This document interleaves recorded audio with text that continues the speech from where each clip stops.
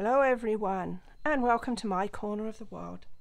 Today I'm going to be sharing a technique with you, and the technique is called sponging, where basically we add ink to the edges of cards, of our cardstock, just to give it a little bit more emphasis. And if you look really closely, you should be able to see that there's ink that has been added on the edges, and I've also done it on the inside of my card as well, just here.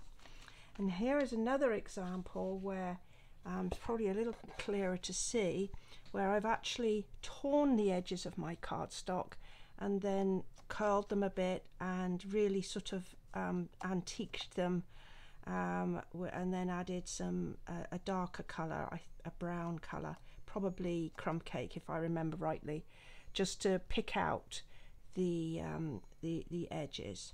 So let's go ahead and show you how we do this. So I'm going to just bring in a small piece of paper to protect my work surface, and the stamp set that I have decided to use for this card is the Tasteful Textures. I'm going to be using this one here, although there's some other lovely textures in there that I'm sure I'm going to be making use of before too much time. So I'm using the Blushing Bride ink, and I'm just going to place it about 3/4 of the way onto my card. Now this is an antique-y looking sort of stamp, so you're not going to get like a bold, clear, crisp image. It's not intended to be that way.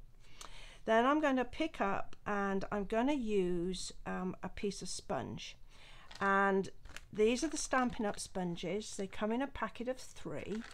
I cut mine into 6, and then I take a little circle of the coloured cardstock, so this is Blushing Bride, and then I just staple it onto my sponge, and then I know that that's that ink, and I don't have to worry about washing it or remembering what it is. So I'm just going to gently tap my sponge into my ink, and I'm just going to sort of wipe it over the edges. Now, depending on how you hold your sponge to the paper will depend how much ink you get on it. If you want just a very little margin, you're going to want to have your paper literally perpendicular to your sponge, like that. If you want a wider margin of ink, then you're going to hold it a little bit more of an angle. And if I can just get it sideways, you can see that I've got more of an angle on my sponge, and so more of it is actually going onto the paper. So that's that. Now I've got another feature piece that is going to go on the front of my card, which I'm going to ink up as well.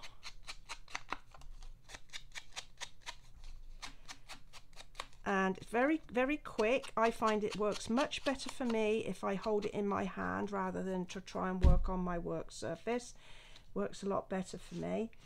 And then also to sponge up the inside of my card. So the colours I'm using today are Rich Razzleberry for my card base, and I'm using black and vanilla as accent card pieces, and then Rich Razzleberry ink and the Blushing Bride ink. So the next thing I'm going to do is to just add my little design onto the inside. This is going to be the inside part of my card, and I will also do the envelope. And then finally I'm going to get some Rich Razzleberry ink, and I'm just going to stamp my greeting, and I've chosen Good Things Are Sure to Happen for this one, and I'm just going to pop it just so it's kind of half on plain and just a little bit over my my design there, just to pull it all in together. So now we're left with assembly. So I like to use liquid glue to do this part of my assembly. My margins are quite small on my layers, and so this gives me a chance to wiggle and jiggle it around to get nice even borders. There we go. And I always put my adhesive on the smallest piece of card, and then I know then it's not going to get it's not going to show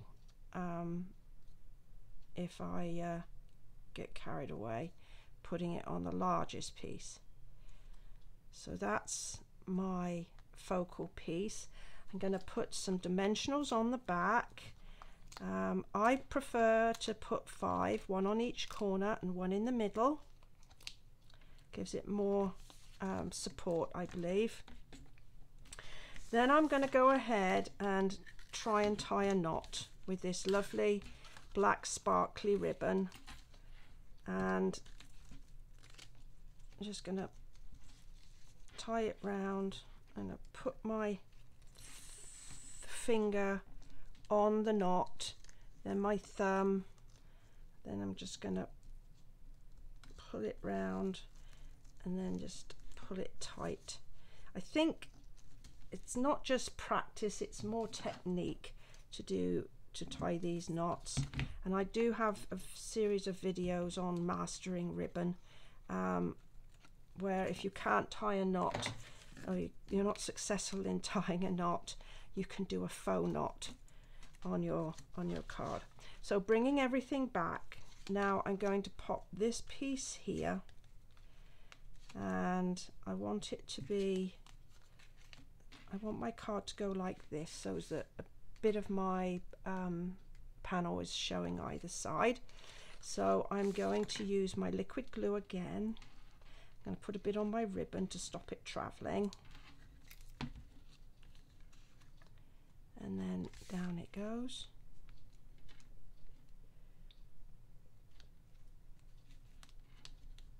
Like that. Just press it firmly. You might just need to hold it for a second. Lovely.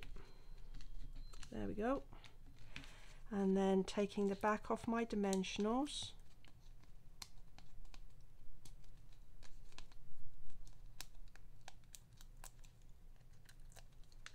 and let's make sure we've got them all off. Now I'm going to position this so that it is slightly offset from center. There we go. And then I'll put the middle, the piece in the center of my card. This is the bit that I'm going to write on. The Rich Razzleberry is a weeny bit on the dark side, unless you've got maybe a white or a silver pen. I did put a little texture on my base card using the Subtles embossing folder, just to give it extra dimension. And then finally we're going to have one of these petal pink giant rhinestone gems, and I'm just going to plop that right in the middle here. There. So there we are. We have sponging. As I say, it gives a very soft edge to your card, and very, very easy to do. You can use the sponges, or you can use the sponge daubers that Stampin' Up! Do, where you use the same technique, only you pop this on your finger, or you could hold it in your hand, but you can pop it on your finger, tap it in your ink, and then just go around and do the edges like that. So I hope you've enjoyed this little technique. You'll think about using it. As I say, there's more information on my blog, and if you just click the link below, it will take you there, and it'll there also find a link to my online store where you can go ahead and buy the goodies to make one of your card of your own. Thank you for joining me today. See you next time. Bye for now.